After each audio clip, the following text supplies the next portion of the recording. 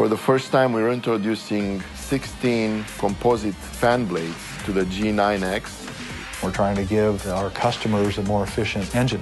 To do that, we've got to push the limits a little bit more than we have before.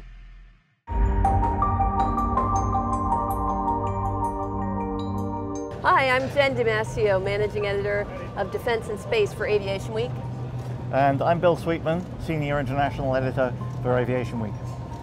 We're here to talk about missiles. In an uncertain world with unrest in the Middle East, uncertainty in Eastern Europe, and problems in the Pacific, there's a whole array of missiles on the market right now, and Bill's going to tell us about some of them, starting with the Meteor and some of the challenges that arise when you're trying to integrate them onto a fighter jet like this Dassault Rafale. This is the Navy version of the Rafale. They have a very important air defense and air superiority requirement.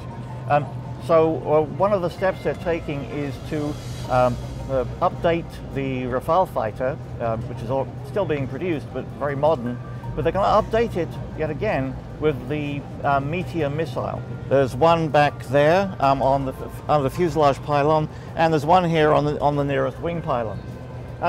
Meteor is different from other air-to-air missiles because it actually has an air-breathing motor, a ramjet engine, a combination rocket ramjet, and that allows it to adjust the power of the engine during its flight.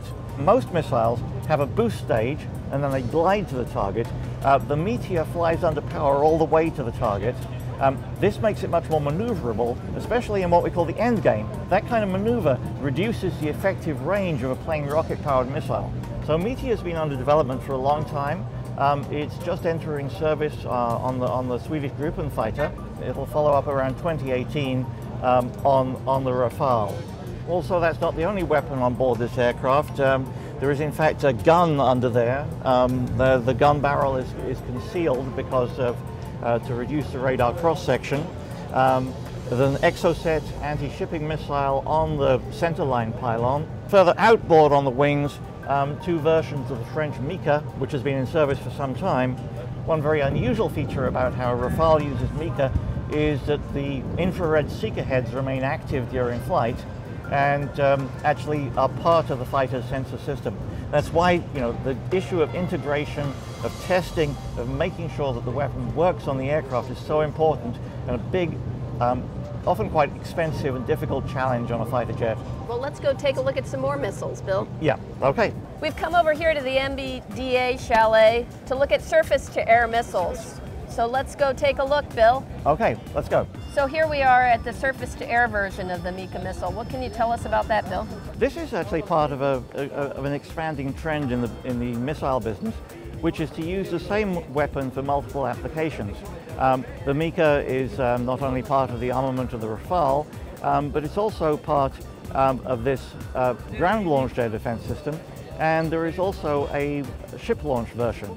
MBDA is doing the same thing with a different family of missiles called Common Anti-Air Modular Missile that's under development for the UK. The idea here is to take the very high cost of developing a new missile and apply it to a larger range of applications. The cost of developing these systems is pretty high, and the market for air-to-air weapons is quite small. There's actually a bigger market for surface-launched, ground or sea-launched weapons. So here we are with a set of loitering missiles called the Hero series. Yeah, these are from a new family of weapons from a small Israeli company, quite newly formed. These do look like small unmanned air vehicles. They've got propellers, just a little booster engine to launch, but they don't have a rocket engine. All of them work in the same way. They're launched into the target area. The operator has a live video picture of what the missile can see. So you can choose your moment to attack. And because they don't have a very large warhead, the risk of collateral damage is reduced. As you see, they're quite simple technology. They have what are almost like big model aircraft engines. The propellers are still made of wood. These are becoming quite widely used in Israeli service and are beginning to be exported around the world. So from air-to-air missiles to surface-to-air missiles and new technologies in loitering munitions, Bill, you've really shown us the waterfront. Thanks very much. Yeah, it underscores a point that the new platforms, a new aircraft or a new ship, is so expensive that it comes along once in a decade or so, a decade or more for even the wealthiest customers. So re-equipping and rearming what you've got is the way to go these days.